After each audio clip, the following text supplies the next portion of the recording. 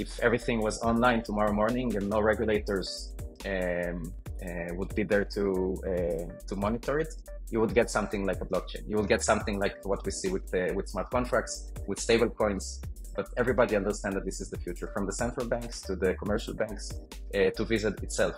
They understand that they can't have one settlement layer, which is their own private ledger, and the entire world will just donate money to that ledger. So it's not going to happen. Visa understands that. Stripe understands that. This is why they're branching into crypto. But this is also why we need something like Fuse. We need a very cheap settlement layer for small businesses that can onboard to use a digital payment rail without donating all of their profits to Visa.